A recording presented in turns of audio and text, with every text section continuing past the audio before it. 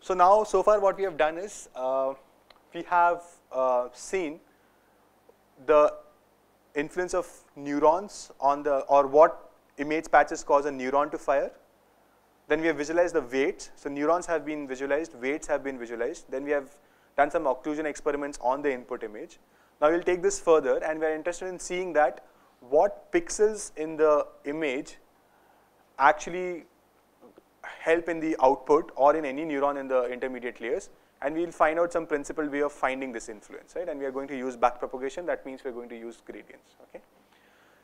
So we can think of an image as an m cross n inputs, going from x0, x1 all the way up to xm cross n. Nothing great about that. And we are interested in finding the influence of each of these inputs on a given neuron. Okay. Now, what's one way of computing influence that you have learned in this course? What's the hero of this course? Gradients, right? So gradients tell you the influence. So now can you tell me, if I want to compute what's the influence of this neuron or this input on this neuron, what would you do? Dou hj by dou xi. But can you compute that? How will you compute that? How do you compute the gradient with respect to the input? We have always stopped at the last hidden layer and the weights before that. So how will we do that? How will you do this? Okay, this is a trick question, just a hint.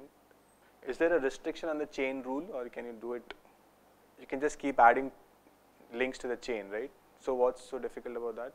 You already know how to compute the gradients till this point. And in fact, you also know how to compute the gradients till this point. And what's stopping you from doing it up to this point? What if I just call this h instead of x? Then you wouldn't have a problem, right? And actually we call it h, right? We call it h0. You can do it, right? It's straightforward. So let's see. If I want to compute dou hj by dou xi, I can see that if dou hj by dou xi is 0, that means this pixel has 0 input on the neuron. If it's large, then it has a high influence. If it's small, then it has a low influence, right? So this is how I'll see whether a pixel has an influence on certain neurons in the in some of the hidden layers. And this is not restricted to convolutional neural networks, as you can see. I'm just actually treating it like a feed-forward neural network with sparse connections. Okay. So we could just compute these partial derivatives and visualize this gradient itself as an image. So what do I mean by that is, I'm going to compute dou hi by dou x0, dou hi by dou x1, all the way up to dou hi by dou xmn, right? So I'm going to compute these m cross n entities, and I can just visualize this as an image. Now what do you expect this image to look like? If 0 represents gray color, what do you expect this image to largely look like? What would you actually hope for?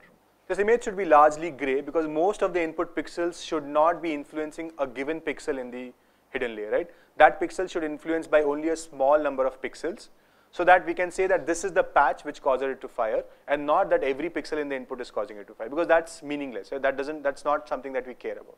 How many of you get this? Please raise your hands. So I'll just repeat it. If a pixel fires for every pixel, if a neuron in the hidden layer is influenced by all the pixels in the input, that means it's not really discriminating, it's not really spatialized, right? We want neurons which fire only for certain patches in the input, so that we know that this neuron is responsible for this kind of a pattern, okay? So if I plot this as an image, I would want most of these entries to be close to 0, right? Because I want the influence to be 0, okay? Now, the question is, how do we compute these gradients? So we'll just treat them as a feed-forward neural network. We already know how to do backpropagation across these routes, and we just need to add one more term to the chain, right? So I'll just show you what we'll do here. So I'm interested in dou h32 by dou x2. So I will observe that there are 4 paths which go from h32 to x2, or rather from x2 to h32. So I'll just sum up the gradients along these 4 paths, right? And if I solve it, I'll just be left with this, okay? So that's how I'll visualize. So this is very simple. We have done a lot of gradients in class, so you can just go back and check this, and it should work out well, okay? So, so you can just see this, and this way we can just compute the gradients for all the input pixels. And now I'm going to plot it as an image, and this is what my image looks like. Do you see what is happening here? it's all very murky, right? Most of it is gray, that's fine, we expected it.